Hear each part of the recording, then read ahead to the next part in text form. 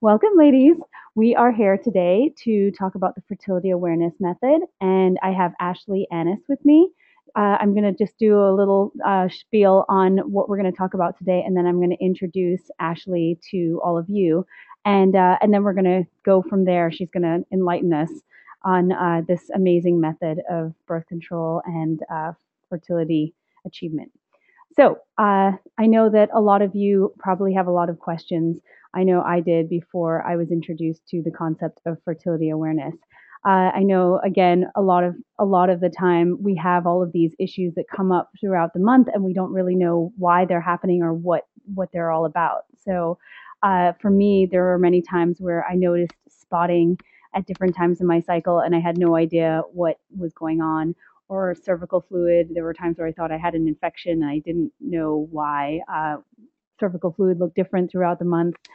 Sometimes I felt a sharp pain in my side, and I was totally freaked out by that. And then there were times where there were breast lumps, and I couldn't figure that one out either. So a lot of these experiences caused me a lot of panic, and I'm sure they've caused a lot of you panic at some point in your lives as well. But they can actually be really normal occurrences if they take place at the appropriate time in your cycle. And so knowing when you're ovulating is not only good, obviously, when you're trying to conceive and have a baby. That it's actually very important for when you're trying to not do that. Sperm can actually live in your body for up to 5 days, and an unfertilized egg can only live for up to 48 hours. So after that, the perfect conditions have passed, and then your body prepares to release the egg. As you can see, this is not a very big window of opportunity for those who are trying to conceive. But on the flip side, for those who are not, it's a gigantic window of opportunity. So again, it's different for all of us. But Ashley's going to explain a lot of all of this today. So today we're going to talk a lot about these issues. We're going to address them, and I just want to give a quick disclaimer that this is, just a 60-minute introduction to the fertility awareness method, and you should not attempt to use it as birth control after this call. It takes a lot longer to understand all the nuances of it. So what I would suggest is contacting Ashley directly after our call, and she's going to be happy to assist you with learning how to use the method properly. We'll have all of her contact information at the end of the presentation. So now I want to introduce Ashley Annis. She is a fertility awareness educator, and she's going to teach you today the basics on what the fertility awareness method is, and how to start using it or implementing it in your life. So Ashley, Hi. hi. As Nicole said, my name's Ashley. I've been studying fertility awareness for about a year now and charting my own cycles for about 2 years. I self-taught with Toni Weschler using her book, Taking Charge of Your Fertility. And when I found out about it, I was just blown away that nobody had ever told me about fertility awareness before, that I had never heard that it was an option. I always thought I would have to go on the pill at some point, and that just didn't feel right. So I did some searching online, found a few books, and then when I heard about the teacher training program that I'm involved in now, I just jumped at the chance. So again, as Nicole said, this is just an intro class. Don't go and try and use this as birth control after today, but definitely contact me if you want more information. So I guess we can get started. Absolutely. Let's do it. I know we don't have a lot of time. I know the ladies on here are ready to It's go. a lot of info for a A little lot of, bit of I time. know it is, definitely. Okay, so the first thing is lots of people ask me this all the time, and I'm sure you get it way more. The hmm fertility method, isn't that just another version of the rhythm method? And I Right. know you get that a lot. So maybe you can tell us what it is, what the difference is, and maybe what the fertility awareness method is and how it differs. Sure. So the rhythm method is super outdated, and it was originally conceived for like the Catholic birth control, because obviously they don't do other types of birth control. So it was Hmm. based on the assumption that every woman ovulates on day 14 of her cycle. And if you think about that, just intuitively, that seems kind of off anyway. Mm. But that was the assumption. And so, like Nicole was saying, you just have a small fertile window, and then the rest of the cycle, you're infertile. But if you're not basing your ovulation day on the correct day, then if you have intercourse, you can definitely get pregnant if you ovulated later or earlier. So that's why the rhythm method doesn't work. Fertility Right. awareness, on the other hand, uses like real time fertility signal charting. So you're charting what's actually going on in your body and not just assuming that you're going to ovulate on day 14. Right. That makes sense. I mean, because Mm-hmm. women, what's the typical window for ovulation for most women? I mean, like days So from day to day. sure, menstruation will last like 5 to 7 days, and then like if it was a normal textbook type of cycle, you'd have like a 4 or 5 day kind of fertile window building up with cervical fluid. Then you'd ovulate around day 14. But if you're traveling, if you're sick, if you're stressed out, your body Hmm. takes into consideration these kinds of things, and it'll push back ovulation because it knows you're not ready to have a child if stuff's going on crazy in your life. So it'll push back ovulation, and then you won't ovulate till later in your cycle. Right. I mean, my understanding for most women is that we ovulate anywhere between days 12 and day 17 of our cycles. Sure, and that's Yeah. still considered normal. Yes, right. That's what I thought. Okay. And so, so with fertility awareness, maybe you can just say how it differs from the rhythm method in what we're looking for. As far as the In fertility terms of, charting, yeah, in terms of what's in terms of ovulation day and cervical fluid and all that kind of stuff. Because the rhythm method, sure. we don't really look for cervical fluid, do we? Right, right. With the rhythm method, you're only counting days. That's the only charting that happens. With the fertility awareness method, you're going to be charting your BBT, which Hmm. is your basal body temperature or waking temperature, and then also your cervical fluid patterns, which we can get into a little bit Yeah, later. definitely. And then there's also a ton of secondary fertility signs that a lot of women will chart as well. Okay. Yeah, I know. I mean, there's quite a few signs. It's so funny. Nobody really knows about them. So we're going to get into all of that in just a little bit. Okay, so now I want to talk a little bit about why we love the fertility awareness method. I'll say that I've been doing this now for 2.5 years, and it's been quite life changing for me. And I know for you, Ashley, it was as well when you first Yep. discovered it. So maybe tell us a little bit about what it is and what's so great about it. Sure. So, one of the biggest things is it's eco-friendly. You're not putting any hormones into your body. There's no risk of putting any of those hormones into our waterways or anything like that. You're not using any packaging like the birth control pills come in. There's no latex waste for condoms, anything like that. It's completely 100% natural, hormone free. It costs only as much as your thermometer, and then, of course, if you're going to take a class, that's just a one time cost as well, but you're not paying for birth control every time you want to use it.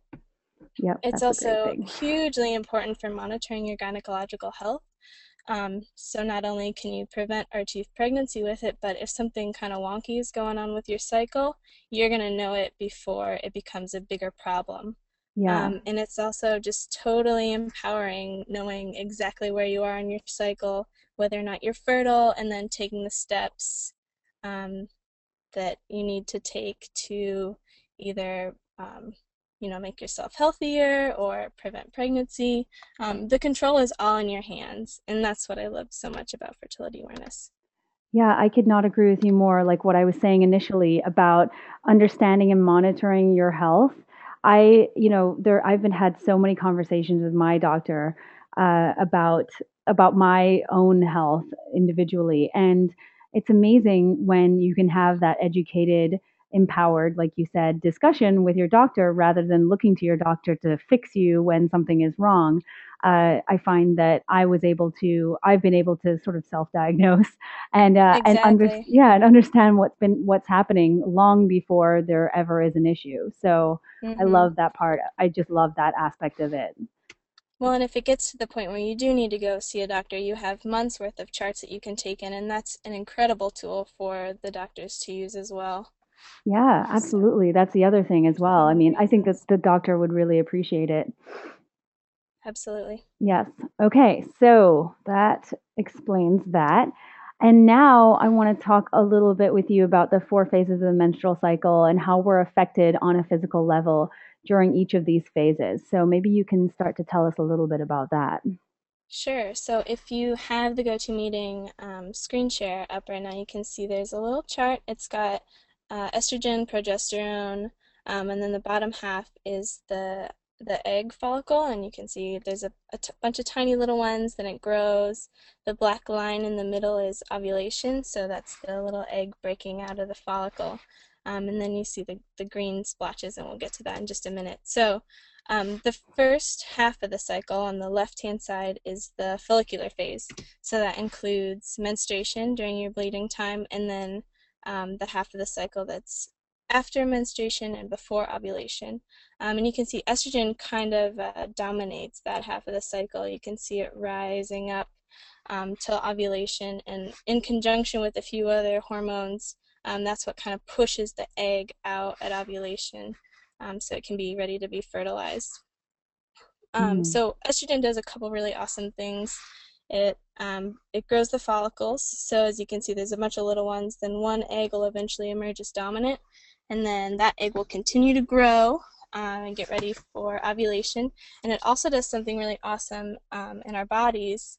In our cervix, we have these tiny little things called cervical crypts, and estrogen kind of stimulates those to start producing cervical fluid, which is the main charting piece of fertility awareness. That's going to give you the most information about where you are in your cycle. Um, I have a and then question you for can you see, really sure, quickly. go ahead. Yeah, the cervical crypt, that's really cool. Well, maybe I'm getting ahead of myself, but with the cervical fluid, I had always thought it was your temperature that was the main charting tool. So how come you're saying that it's the cervical fluid? Like, why is that Sure. more So reliable? temperature is really important for the second half, and then for the cross check. We'll get Okay. into that in a little bit. During the luteal phase, you'll see that your temperature rises, and that's a really good indication that you've ovulated. As far as the cervical fluid goes, and why I think it's the most important piece, is because temperature can kind of change depending on a few different variables. If you Mm-hmm. wake up too late, your Yes. temperature will go up. If you drank a lot the night before, say for instance, if you're sick, um, also batteries. If you have a digital thermometer, if your batteries are going dead, that can, screw up your temperature. Mm. If you're camping, your thermometer is really cold, your temperature will be lower. Um, just Oh, there are a lots ton of of things. different things. Okay. Sure. With cervical fluid though, your body won't like change depending on what time you wake up or where you are or anything like that. It's always going to tell you exactly what is going on. I see. Okay, that makes Yeah. sense.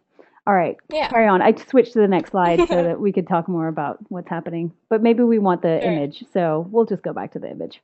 Okay. Yeah, make it easy. Yeah, so estrogen causes the follicles to grow, and then ovulation occurs down at the bottom again. So you have your little pink follicle that the egg was growing in, and then after ovulation occurs, that follicle turns into a completely different little thing called the corpus luteum, which means yellow body. And Mm. it does this really awesome thing where it emits progesterone, which is the red line you see, and that's the dominating hormone for the luteal phase, which is the second half of the cycle. And as we said before, progesterone raises your body temperature, so you'll see that on your chart.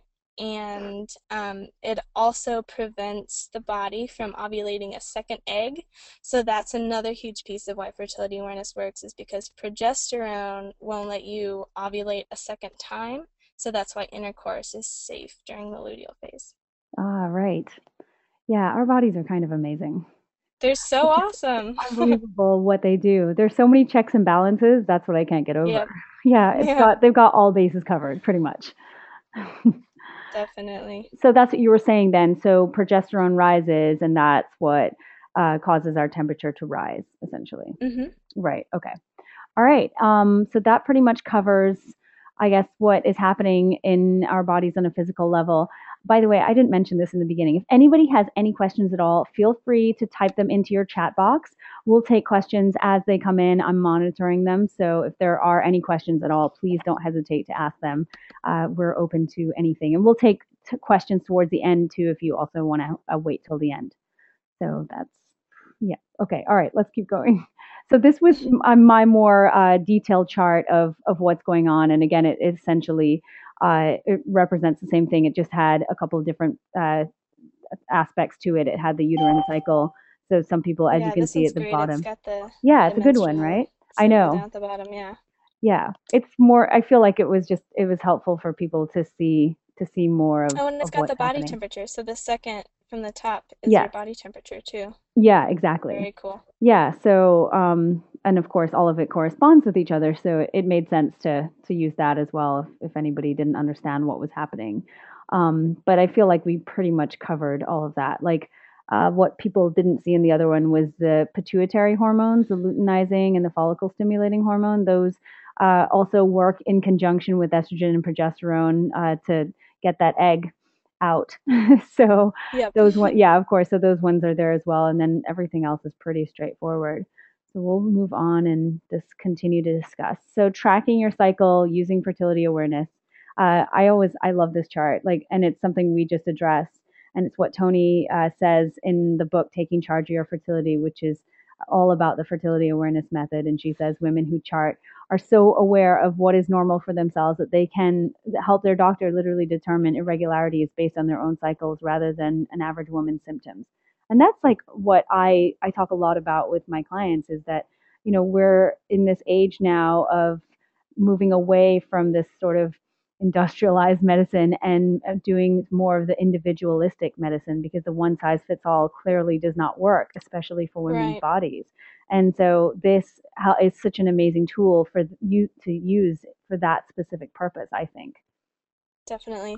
Body literacy is a term that we use a lot in our class, and I love Love that. that image. Yeah, being Yes, literate of what your body's doing. So absolutely. That is so cool. Yeah, I could not agree with you more. I love that term. I'm totally going to steal it from you. do it. Okay, awesome. All right, so here we go. What exactly does tracking your cycle involve? You can elaborate for Sure. us. So here's the two pieces again that we were just talking about a little bit. Charting your cervical fluid. I love this little picture with the lazy undies. I know, it's And cute. taking your basal body temperature each day of your cycle. Those are the Mm. biggies. That's what And will be on your charts. yes, what, and so tell, maybe you can tell everyone what a basal body temperature is. Maybe some people are on who don't know.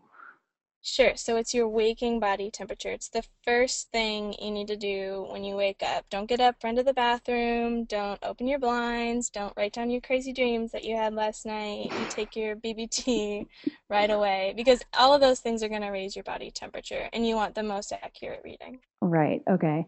And so, right. So it's literally the thing that, because it'll literally change within half an hour to an hour, right? Of not taking, Yep. of waking For up and some not women, taking and it. actually, for me at least, I can sit up and move around a little bit, and my temperature is usually okay if I take it. And some Hmm. women that works.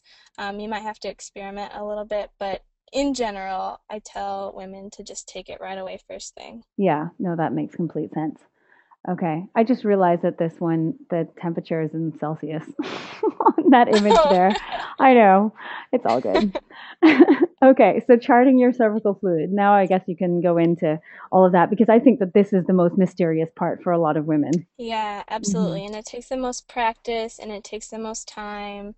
Yes. And it also takes maybe like the highest comfort level too. A lot of women are kind of squeamish and, maybe a little bit uncomfortable with the idea of charting their cervical fluid. And it makes sense in the culture that we're in. We don't really like to see or touch or deal with that kind of stuff. So, Hmm. we have here on the viewing screen, cervical fluid changes throughout your cycle. It starts out dry after your period, and then it becomes more wet and creamy as ovulation approaches. It becomes viscous like egg white. After ovulation, it becomes thicker, and then it'll eventually get dry again in preparation for menstruation. So a lot of women will notice a pattern after menstruation that their cervical fluid will start out kind of like sticky, almost like pasty or glue-like. It's like a drier fluid. Mm. And water content is really the big thing that you want to look for when you're charting your cervical fluid.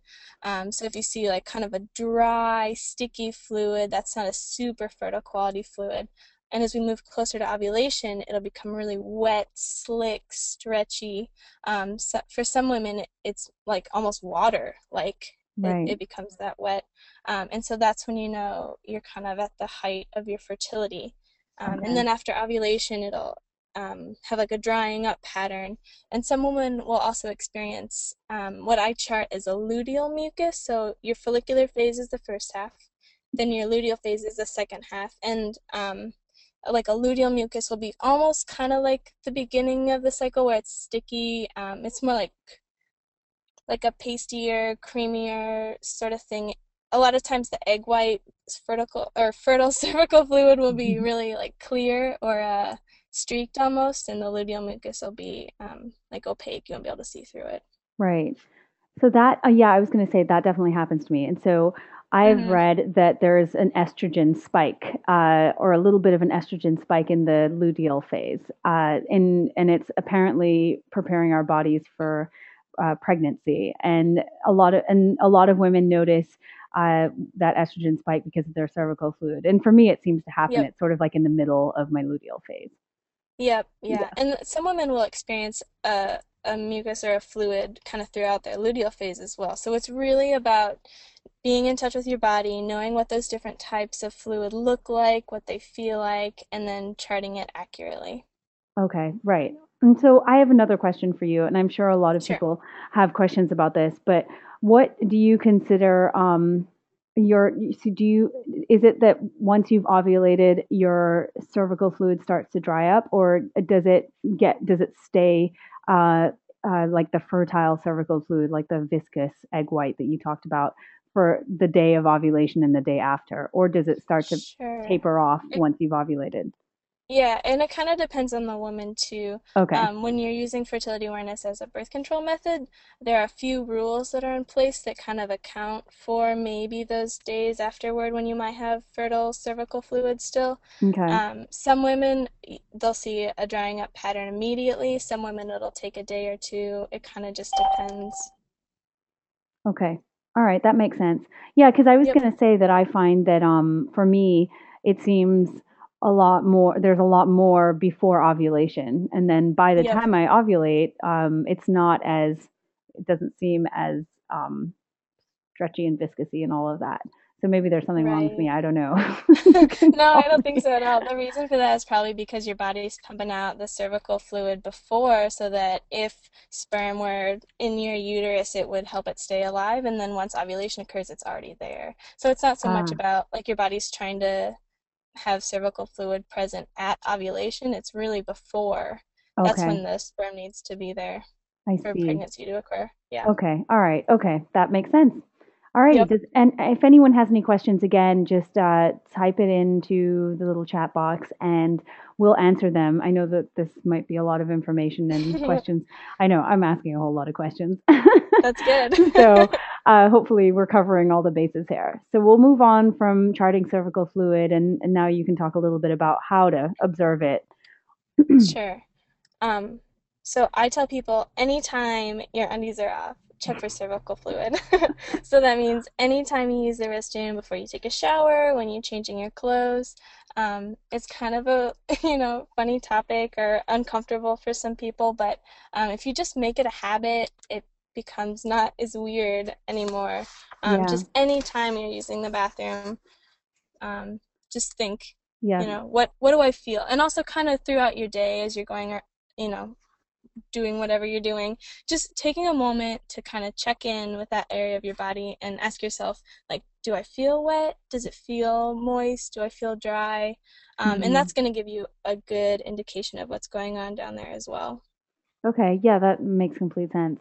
It's so funny, like you were saying, body literacy. You really have to become a body detective, and Yeah. yeah, I mean, talk about getting to know your body really well. This is the way to do it. So yes, when it comes to observing cervical fluid. All right, so nobody has any questions still, so we'll just continue to go on to discuss the technique for observing, and if there's anything else that you want to talk about when it comes to cervical fluid. Okay, so I'll just read this little Hmm. text right here. Checking your cervical fluid is going to be a different experience for every woman. Some women will find that internal checks give them the best reading. So an internal check would be, of course, with clean fingers, just using two fingers and doing like a swipe up into the vaginal canal and then bringing those fingers out and taking a look and seeing what you find. And for some people, that's super uncomfortable, but maybe that's the best way that you can check your cervical fluid. So it's Mm. just good to give all these things a chance. Approach this with an open mind and have a sense of humor about it as well. Yeah. And so, I mean, you have to, Yeah, you totally have to. Are you kidding me? Yeah. However, if you're like totally opposed to that, you won't do it. That's okay. Some women feel more comfortable using a piece of toilet paper to gather fluid, and that can provide an accurate check as well. So obviously, a clean piece of toilet paper, clean hands, make sure that everything is, sanitary. It's a really sensitive region, and then to just take a swipe, and then before you toss it in the toilet, just take a look, see what's on the toilet paper. If it's a less fertile quality fluid, it will maybe kind of soak into the toilet paper. It won't really look like anything's there. But a really fertile quality egg white fluid is going to just sit right on top. And you'll be able to take a look, even touch it if you're feeling really adventurous. That's the best way to do it. See if it stretches, see if it's streaked, see if it's wet. All these questions are really going to be beneficial for your charting practice. Mm. So then, however you check your cervical fluid, make sure that you're mentally noting how it looks. Is it clear? Is it streaked? Can you see through it? Does it stretch? That's a big one for marking fertility. Does it feel bouncy, gummy, wet, slippery? Come up with your own vocabulary is what I'll tell people sometimes for describing your cervical fluid. If you have the words, then you'll be able to really chart it accurately. That's so funny. I mean, I was going to say you've come up with a lot of words to Definitely. describe it. I know. Well, and it's It's a amazing broad once you start vocabulary. charting it, really, once you start really looking at it, you'll see that there's a huge variety in what's, coming out down there. It's Exactly. amazing. It's really cool. Yeah, I know. It is unbelievable. I mean, for me, in just noting, I mean, I went from being the girl who used to think I had a yeast infection once a month because I had no idea Sure. what was going on down there, and to like knowing exactly what's going to happen pretty much every single day of my cycle. So I know I'm a It's complete kind of dork. fun. Yeah, I know it is. It's really crazy because I mean, guys just wake up every single morning with a bit of a testosterone surge, and that's literally it. Whereas we have this entirely different, amazing cyclical Sure. nature, and I just think that that's really cool. And what a cool connecting point, too. I mean, I just think, like, if the majority of women were charting, how cool would it be for us to, like, have little conversations about, like, oh, where are you in your cycle? Oh, and just, to have You that feel point, like, where granola. we connect.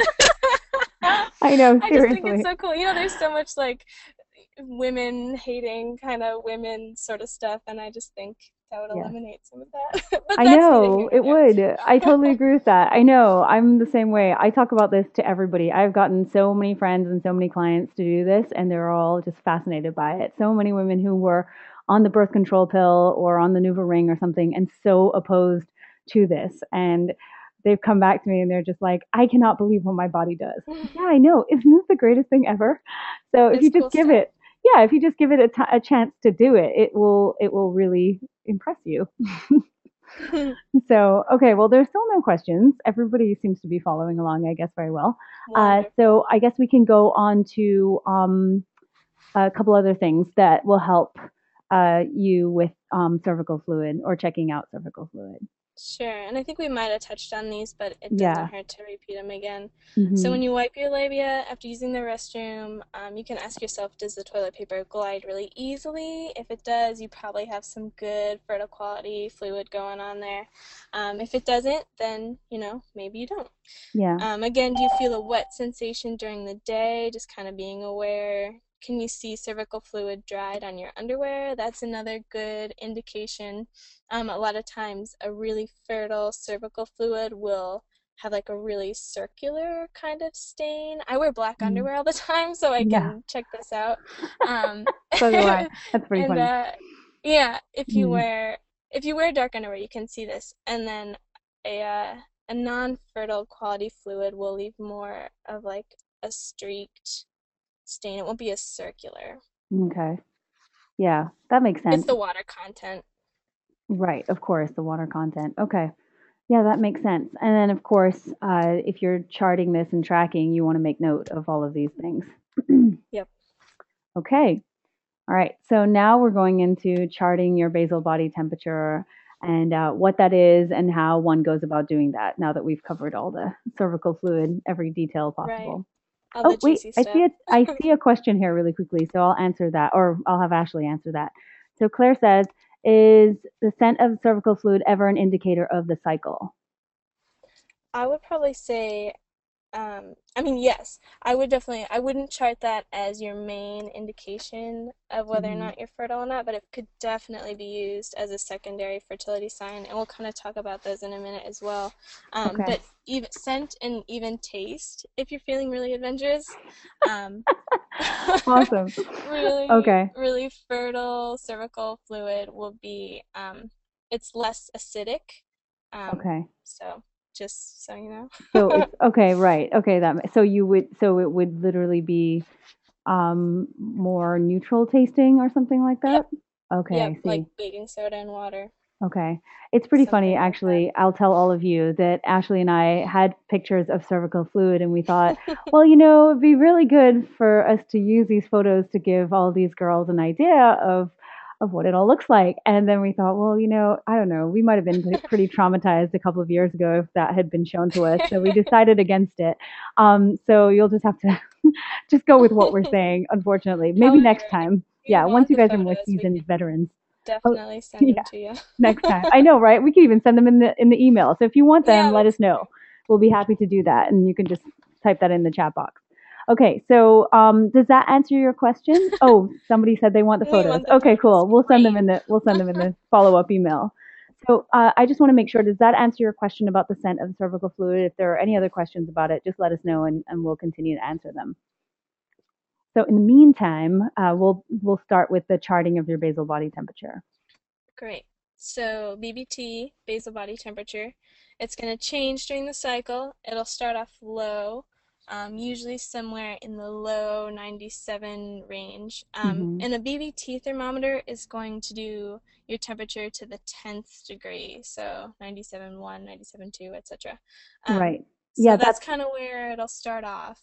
that was something, sorry, I wanted to say really quickly as well. Like, and we'll talk Sure. about that a little bit more with the temperatures, but that was what confused me at the beginning too. I didn't know what a basal body thermometer was. And so for everyone who doesn't know, it charts, like you said, in tenths of a degree rather than a regular thermometer, which I think is 20ths of a degree. That's Yep. correct, right? Yeah. Okay. Hmm. So it's just more accurate, basically. Right. Yeah. All right, carry Um, on. Sure. So then again, after ovulation, progesterone kicks in, and you'll see a noticeable jump. In Tony Weschler's book and a lot of the other fertility awareness, like Teach Yourself books, it'll give you an exact number. I think it'll say like 3/10 of a degree. Hmm. But I usually just say a noticeable jump Yeah. because if it's 3/10 of a degree or higher, you're gonna notice it. Yeah. If your temperature jumps up sometime in your follicular phase and your cervical fluid isn't really lining up with it, or it kind of, it goes back down the next day, that probably wasn't an indicator of ovulation. So, Okay. again, with the fertility awareness method, with birth control, there's a few rules that you would use. You would see the jump, you would count a number of days, and then you would consider yourself safe for the rest of the cycle. Okay. So temperatures will stay high after ovulation for the remainder of the cycle, which is generally 12 to 15 days. If your temperature stays high for much longer than that, you're probably pregnant. Ooh. Or the very rare luteal cyst. You could get a cyst on your corpus luteum and then it keeps it alive longer, but Oh. that's kind of rare. Oh, yeah, I've never heard of that. That's interesting. Yeah, Okay. super interesting. Whoa. All right. Well, we don't want that. So if you know you're absolutely not pregnant and your luteal phase is longer than 16 days, you might want to go have that checked out. So see another Okay. indication of, you know, how you can monitor your health without a doctor. Yeah, no, I think that that is really amazing. So, for everyone who doesn't know this, your luteal phase should be anywhere from 10 to 14 days. I mean, it's almost guaranteed to be that if you're like a Yep. normally cycling woman and you don't have any irregular periods or anything like that. luteal phase should always be 10 to 14 days after ovulation. That's how you can determine. So when you're tracking the day you ovulate, you just count 10 to 14 days from that day, and that will be when you get your period. So ovulation actually determines when you're getting your period, pretty much, or the date of Right. ovulation determines it. So, And the mhm. follicular phase, that first part of your cycle, is going to determine like how long your cycle is. That's the part that can kind of change with, depending on what's going on, but your luteal phase will always, always, always be the same amount of time. Right, yeah, The 10 exactly. or that yeah, that 10 to 14 days. Right. Okay. So that's what I think is cool too, is that you can know you're pregnant long before your doctor knows you're pregnant. Definitely. Yeah. And a lot of women who chart will have a better idea of their due date than Yes. what the doctor gives as well, Yeah, that's which is another helpful thing. That's a, for like induction reasons and all sorts of crazy stuff. that's a thing. Like that's what I wanted to ask you as well. Like, and I mentioned it to you, written at in the front of the fertility awareness book. That she talked about this couple who had this problem with the due date of their baby, and so doctors seem to calculate it quite differently to what it should be. Is that the case? Yeah, if you Yeah. know when you've ovulated, you can, calculate your due date incredibly accurately. Right. The doctor does it from your last missed period, which is, 10 to 14 days after ovulation. So, Right. That's yeah. That's why I'm always confused by that. I figured that it didn't add up. yeah. I mean, Oh I'm sure there are some doctors who know better, but yeah. for the most part, Yeah. It's it's calculated. off. It's calculated wrong. Yeah. So okay. So that's pretty much what the intro to the basal body temperature. I think we covered everything on this page, right? Yeah. Okay. Yeah. All right. All right. So tracking your cycle again. How to take your basal body temperature. Right. So, here's a couple pictures of a basal body thermometer. You can see Hmm. there's a bunch of little lines, so that's your tenth of a degree. Again, take your temperature the same time every day if you can. If you get up later on the weekends or, you sleep in a day, just make note of it on your chart so you know if your temperature looks a little bit higher, you know the reason why. And it's good to take your BBT after at least 3 consecutive hours of sleep as well, because if you wake up, fall back asleep for 2 hours, and then you take your BBT, it could be off a little bit as well. And obviously, it's not possible to do this perfectly all the time, so that's why it's good to make lots of really clear notes on your charts. Okay. Yeah, that makes sense. And I was going to say too that maybe you can talk a little bit about the types of thermometers because, like I was saying to you, I use a digital one, and I really do question the accuracy of it. So I'm now thinking I might go and get one of these that you pictured here in the grass. Sure. So So, pretty. yeah, I have a glass one. I'm a really big fan of it. I used a digital one for a while, and the beeping was nice because I would always fall back asleep after I started taking my temperature, and then the beeping of it woke me back up, which was good. But with the glass one, you don't have to deal with batteries dying. You don't have to. I mean, that's the big thing, I guess, is just the batteries. Because if your batteries Right. are dying, then your temperature is going to be off. Um, Also, I just feel like the glass one's a teeny tiny bit more eco-friendly, Yeah. Oh, what? Because personally. we're not throwing away batteries. You're so green. Look at you. Right, we're not throwing Yeah. away batteries, and also like I don't know, I feel like they're more easily breakable because they're plastic, and so we're not throwing away old thermometers or anything either. With the glass one, you do have to shake it down, which I also think is kind of fun, but you want to do it before you go to bed at night because if you get up, shake down your thermometer, then your temperature is gonna shoot right up. So Okay. that's the one thing. Um, you also want to make sure you don't break it while you're shaking it, which I've also done. Well, like But how does it? Do you find that it takes longer to use the glass thermometer than a digital one? it does actually, yeah. The digital Hmm. one will take maybe like 30, 40 seconds. The glass one you have to leave in your mouth for 5 minutes. Oh, Um, girl. but it's really Everybody on nice the to phone kind of is like, like, no way, I don't have 5 minutes in the morning to do this. heck no. But I just set my alarm and then, put the thermometer in, and then that's 5 minutes to just kind of lay there and gather your thoughts and Mm, gather you know, yourself, get ready for the day. I don't know. It's a good yeah. little practice. Yes. No, I completely agree. I think that those 5 minutes would be amazing for most of us to just like Mm-hmm. ground and center ourselves rather than Yeah, be totally. flying out of bed once the beeping Right. stopped. So that, yeah, it Exactly. would be really nice. Okay, so that's basically the difference. So like you were saying with the digital, then essentially the main difference is that the battery dying could read it inaccurately. Yep. The Okay. battery dying and shaking it down before you go to sleep. And okay, right. Yeah, I've already dropped one and it doesn't beep Yeah. anymore. So yeah. It's really messy.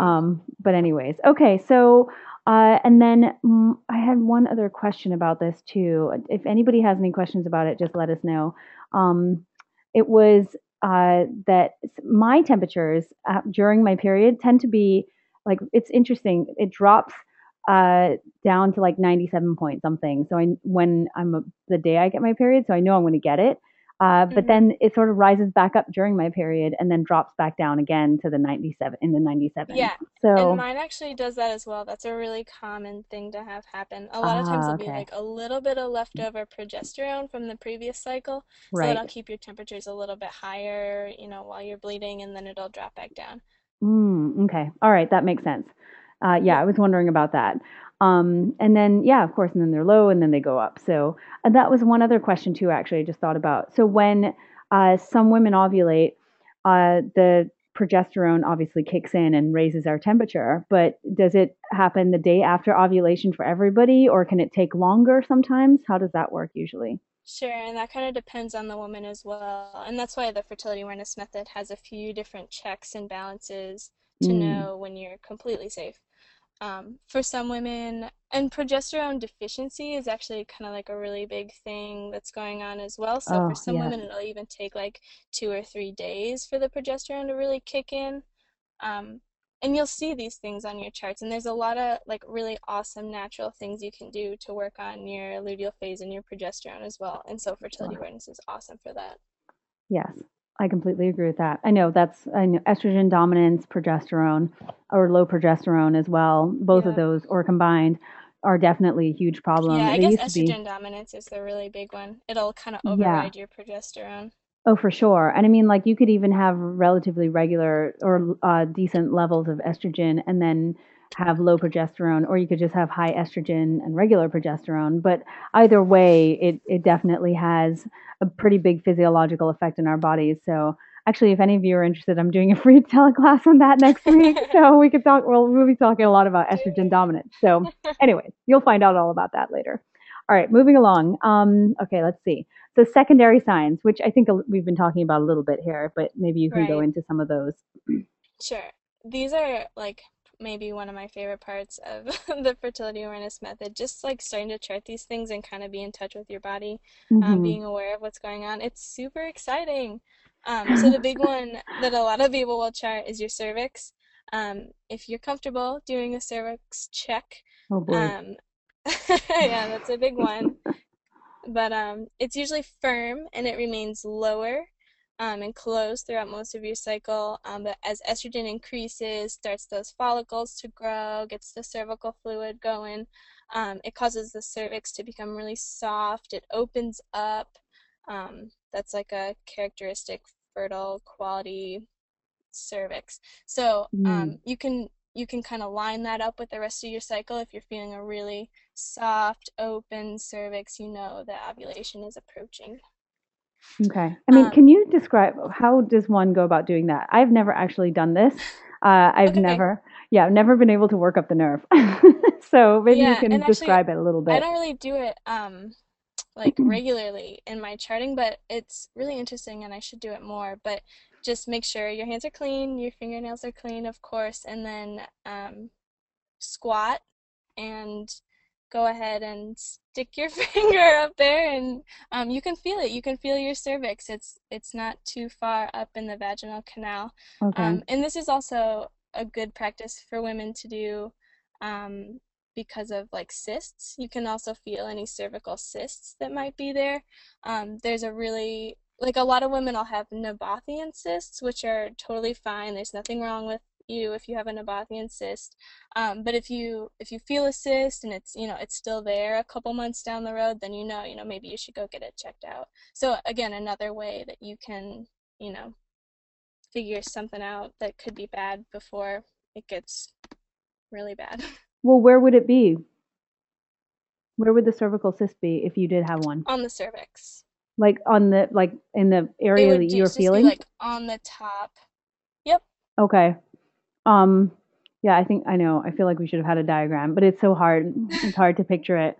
So, Yeah. yeah, because for me, like, I feel like I've done all of this where I'm squatting and putting fingers in there and all that, and Hmm. I don't think I've ever felt my cervix. Never been able to find it. Well, if you Felt like it's do, too far up there or so like something. if you guys are familiar with like doing a Kegel, if you like pushing that Mm-hmm. area down, that'll help kind of push the cervix down a little bit as well. Yes, right. I would Okay, maybe try yeah, that. of course. Okay, I'm gonna have to get on that. Yep. Somebody just made a It's comment really here. interesting. Oh, yeah, no, oh, I'm sure it is. So that's the one thing that I haven't, I know that that's part of a big part of the fertility awareness method, and it's the one thing that I haven't really done. So, but somebody did just say here, when you palpate the cervix, it feels like you're touching the tip of your nose. And it's funny Yeah. because that's exactly how I describe it to women in my program as well. It's like, oh yeah, it usually is sort of firm like the tip of your nose and then becomes Yep. soft. And so, okay, well, okay, I guess you can keep going. What are the Sure. other signs? So there are a few other secondary fertility signs. These aren't, like you wouldn't count on these necessarily for, tracking your ovulation, but they're just fun things to kind of note. So around ovulation, some women will also notice tender breasts, a pain in one side.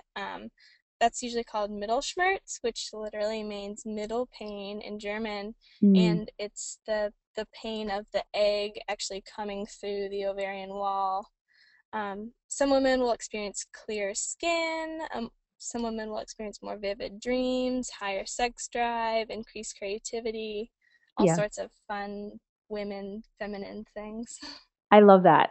And I talk a lot about this when I talk about the four phases of the cycle because the time around, right before ovulation, and then right after it, it's really an amazing time. We have better sort of verbal skills, all of these different things. It's incredible. And it has to do with Mm-hmm. our high levels of estrogen and testosterone during that time, as you know. But a lot of people don't realize this that we have like a higher tolerance for lots of exercise around this time, and we're really Right. good in doing meetings and speaking up, and we're a little bit bolder. And then of course we have a higher sex drive, which is great too.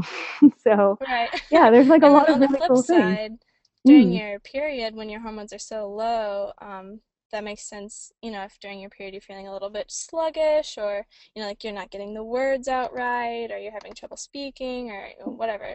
A lot of it has to do with hormonal kind of stuff. So of that's course. just a good thing to be aware of too, instead of being like, oh man, I really, messed up this fertility awareness meeting that I gave today. Instead of saying that, it's like, oh, well, my hormones are a little bit low, so it's That's so okay. true. It's still a Yeah, valid reason.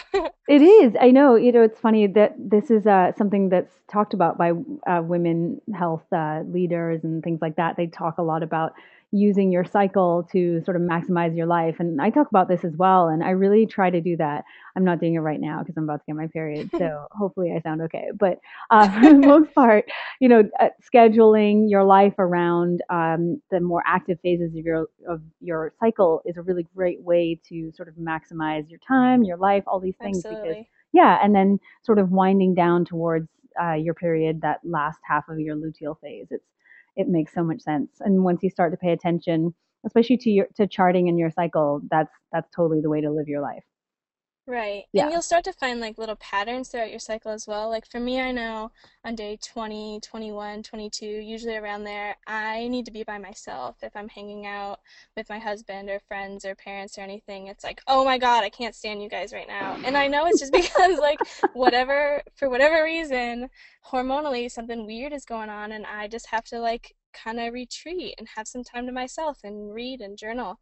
Yeah. And so instead of like having giant fights at that time of my period, which used to happen, now I just know like this is what I need to do, and then my life goes on a little bit more smoothly. So So yeah, really, it's so some true. lovely thing. So true. Oh man. Okay, if anybody has any questions, please feel free to ask. So now I wanted to just ask you a little bit about your book recommendations and all of these again, by the way, ladies, this will all be sent to you as well, the links to these three books and all the rest of the things we've talked about. Right. So these are my three favorites. Well, actually, that's not true. They're all my favorites, but these are three good ones. Garden of Fertility by Katie Singer. She teaches you how to chart. She also has a lot of really good, like nutritional kinds of pieces and environmental things. She talks a little bit about lunaception, which is like using lighting with your period. It's kind of hippy dippy, but also very cool. I think Taking it's charge really of your cool. fertility. Yeah, Mm, it's cool. yes. The Toni Weschler book, she's kind of like the goddess of charting your fertility, as far as I'm concerned. She just came out with Hmm. her 10th anniversary edition of the book, which is awesome. Is it And then updated? Is it revised? yes, it's revised, and she's also working on like another revision right now. Oh, So awesome. she's just like constantly cranking out good stuff. So Oh. definitely check out her. And then Her Blood is Gold by Laura Owen was one of my favorite books that I read in my class. She talks a lot about making your menstrual cycle kind of like a ritual, Hmm. really like seeing the specialness and the like how it's sacred and beautiful and wonderful and really empowering. So I would definitely recommend that if you're interested in, looking at your cycle in a different way. Yeah, absolutely. I think that there's so many of us who view it as a curse, and so if we Yeah. could just sort of shift that perspective a little bit, then it would change a lot of things. I know Laura Owen's other book. Gosh, what's it called again? uh, Darn, I can't remember. I read it a long time ago. It was written a really long time ago, and it's such a good book. It's all about, again, I think it's very much interrelated to this one, Her Blood is Gold, and it's all about the tradition and history and the idea of syncing up to the moon cycle and all of that kind of stuff. Hmm. So again, if any of you are interested in these books, they really are amazing reads, and they will help you tremendously in this journey of tracking and charting your cycle. So now I wanted to tell you all a little bit about Ashley's special offer. She has a fertility awareness for birth control um, series, and she's going to be starting it on April 25th. So I'll let her tell you a little bit more about that. Sure. So this would be the full class. If you take this, I would definitely say you'd be ready for charting and using the fertility awareness method for birth control. It would be a three-class series, plus one private chart review a few months later. So after you've charted a little bit, we would go over your charts and talk about any questions that you might have.